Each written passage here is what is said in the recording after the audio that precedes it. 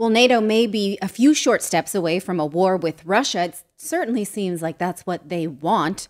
Overnight, Russian President Putin asked Joe Biden to stop sending weapons to Ukraine. Putin also announced that Russia has the right to start supplying weapons to other countries and regions where the attacks will be carried out on sensitive targets in countries like Ukraine, countries where the U.S. may have illegal bases, perhaps. Syria comes to mind. Is this a descent into full on war, or is it a possibility of nuclear war? Well, our next guest says that if Russia is attacked, they will respond with a massively destructive attack on Kiev, and he lines out the sequence of events. Gilbert Doctorow is the author of many books on Russia-U.S. relations, has been warning about this for decades. Thank you for joining us today. Thanks for the invitation. So you, in your most recent Substack, you lay out what you think will be Russia's response, and it goes something like this: Kiev, Poland, then military factories and bases in Germany, the UK, and France. And then in the end, spoiler alert, you say, but the US will not come to their aid and honor its Article 5 obligation under the NATO treaty. So the US then is sort of escalating with no intent to actually show up, which is so interesting. Can you talk to this? Yes, the last week or so, there's been a lot of discussion abroad in the United States and Europe about, and also within Russia, about what the likely response of Russia will be to strikes in its heartland and to military and civilian critical infrastructure by missiles that were manufactured in the United States, the ATACMS by France, Scalpers, and by the United Kingdom in its storm shadow, and given to Ukraine with the decision a week ago to announce that the Ukrainians have free hands to do what they like with these weapons and to decide what to target and what to strike. Uh, the Russian president, in a little over a week ago, during a press conference at Tashkent airport, which he was at the end of his visit, a 3-day visit to Uzbekistan, mentioned that from the Russian perspective, any strike on Russia coming from Ukraine and using missiles of this nature, long range missiles delivered from the West, is effectively an attack on Russia by the manufacturers and those guiding those missiles in the West. And that the Ukrainian finger on the button to launch was nothing more than a finger on a button. The decision making on what to target and the preparation of those missiles is essential to their success. That is, the targeting information comes from reconnaissance satellites, monitoring the Russian ground, and is a technology that is inaccessible to Ukrainians. So effectively, the Western countries would be using Ukraine simply as a cat's finger, a cat's paw, to do what they want to do themselves and don't have the courage to say they're doing. The response, what Russia will do in that eventuality, has been the subject of a lot of speculation everywhere, as I say. Within Russia, the talk shows in which some very responsible and well-known personalities appear. I mean, by personalities, I mean experts who are members of the Duma and who do have decision-making responsibility or in the country. They have come out and they've made their remarks, and I will summarize that in a moment. But the point is that there's a lot of pressure on President Putin to be more explicit. What does he mean by response? And who will be targeted? The reason why he's coming under this pressure is the realization by Russian officials that that the warnings from Russia of what it may or may not do in response to this or that when its red lines are crossed have been misconstrued as bluffing in the West. That Russia has let the United States and other NATO allies cross various red lines without paying a price. So why should Russia demand a price now? And there has been, going back 6 months ago or more, some political scientists who have great renown within Russia and also are quite well known abroad, like Karaganov, were saying that to be credible, Russia, in its threats to respond, Russia should do something demonstrative that catches everyone's attention and leaves no possibility for misunderstanding its determination to defend its sovereignty. What Karaganov was recommending, and which created an outrage in Washington, D.C., and also even among some of his fellow um, politicians and experts in Russia, he was saying, let's use technical nuclear weapons and make a strike and demonstrate that we have the power and are ready to use the power to defend ourselves. Well, that fell by the wayside. But in the last few days, the other Russians who were quite responsible, and Dmitry Trainin, for example, who was always a voice of reason, have come out also um, pressuring the Kremlin to be more decisive and to be more explicit about its intentions. The On Russian talk shows, the suggestion was made a week ago that Russia should strike the airport in Poland that is the main um, receiving point and distribution point for incoming U.S. and other allied weapons going to Ukraine. Is it There have been a civilian airport, or is it a no, military airport? it's a military airport. Okay. But nonetheless, it is a NATO country. Yes. And there is, of course, the possibility that Article 5 would be triggered. In any case, the Russians were saying it's time to do something and not just to talk.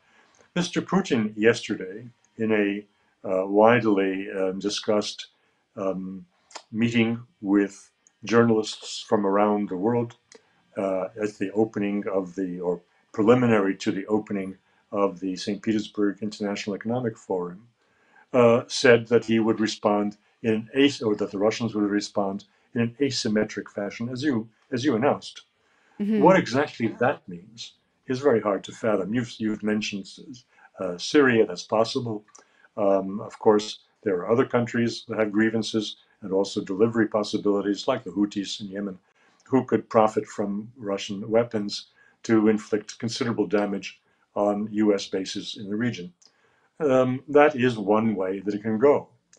However, I think there are other possibilities, and that's such but the biggest issue that I want to bring to the attention of this audience is that um, certain well-known experts and commentators in the United States have drawn the conclusion that if the NATO strikes on Russian heartland will result almost automatically in a massive exchange of nuclear attacks between the United States Yes. and Russia.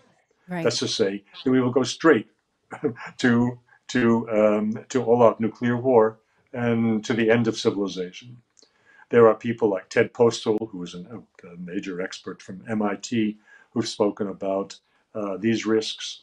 Larry Johnson, who is well known to your audience, Yes. appeared on Sonar and said either last night or this morning that we have faced this risk of nuclear war. And Scott Ritter was yesterday on Judge Napolitano's program, Judging Freedom, and was saying precisely that. And it's these particular remarks that prompted me to re-examine the question: Are we on the cusp of the end of civilization, nuclear war, or is there something more gradual that could be stopped along the way, and that is a more likely scenario? And my basis for saying the latter is that Mr. Putin is not a gambling man. I have written last week that Russia has first strike capability, which is largely ignored in the United States and Western Europe. 10 years ago, when the Russians first spoke of developing a new advanced range of strategic weapons, people whom I met in the West all were saying this was a bluff, that the Russians are incapable of doing anything that would supersede, that would be more advanced than what the United States can do with its vast military budget that's greater than all the military budgets of the rest of the world combined. This was inconceivable with the Russians with 10 times less money and in a country which had lost some of its best brains to Silicon Valley in the 1990s. How could they possibly carry this out? Well, they did. And we know that from the new modernized triad that Mr. Putin spoke about 3 years ago, and which has been rolled out and put into the field in the last year or so. So the Russians have proven that they are very capable, but what that means by capable, I was saying, they are first strike capable. They could wipe out at a go almost all of the United States' um, nuclear force and swept away a large part of the map in the continental United States. Now, I say a large part. I didn't say all. And the same is true for the United States. The United States, on a first strike, could eliminate a very large part of Russia's land-based, particularly, I stress land-based, because this is mutually the same. What the Russians would not remove from the States would be the nuclear submarines and so on. So both sides have the possibility of a first strike that would be devastating, but would not eliminate the possibility of some kind of retaliation that could cost tens or 20 million lives on their country. So Mr. Putin is not a gambling man. So what would he Well, do? can I ask you about that then? Because what you're saying is that he is facing criticisms for bluffing from even his own Mhm. allies. But if we look at it from the other side, does it then seem like the United States is also bluffing, but sort of asking its friends to escalate, meaning European countries, on its behalf with no intention of standing behind them? Yes, but I wouldn't use the word bluffing Okay. because I don't think anybody in Washington will admit what we're talking about. That when push comes to shove, the United States has no problems with Kiev being taken off the face of the earth by the Right. What Russians. you say here, Uh, actually, I want to highlight this so that our readers see it for themselves and seek it out, is that this will not lead to nuclear war because Europe and the US do not give a damn about Ukrainian lives. So the cost of a Russian strike would be nil. So please continue. I'm sorry, I interrupted you with your own words. well, that is with respect to Kiev. But where I'm going beyond that and into rather dangerous territory for the audience's understanding of who we are and who they are, is to say that the United States doesn't give a damn about Europe. This is not a bluff. It's simply, and that, as I am finding as I look around and attend some high-level luncheons by Belgian elites who are meeting with Belgian military personnel and military personnel who are saying that they no longer believe in what was the third strike or the third element of the nation's defense, that the cavalry would come to its aid, the cavalry being the United States. They no longer believe that. And so this is the area where we are today, that I'm saying that Europeans don't give a damn about Kiev, that Europeans don't give a damn about Poland because Poland is on the line. I don't think anybody in Belgium or Germany will lift a finger if the Russians strike against Poland. Article 5 or no Article 5. Article 5 does not require member states to take a specific action. It is a format for them to take that action, but nobody is going to impose a penalty on those who don't. So these countries will not defend one another, and the United States will not defend Europe. I cannot imagine Mr. Biden or anybody else in power in the White House sacrificing New York, Los Angeles, Miami to say to as a retaliation against the loss of London. Right. Yeah. Well, this is something that you lay out quite expertly, and Interestingly enough, you're predicting that this will not lead to nuclear war, but your newsletter is called Armageddon Newsletter. I highly suggest that our readers subscribe to it because you're a voice of reason in foreign policy. And again, you've been warning about this conflict for decades. It's not in vogue for you. It's something you've watched for a long time. So thank you for your time and for coming back on Redacted. It's always a pleasure to talk to you. Oh, thanks again for the invitation.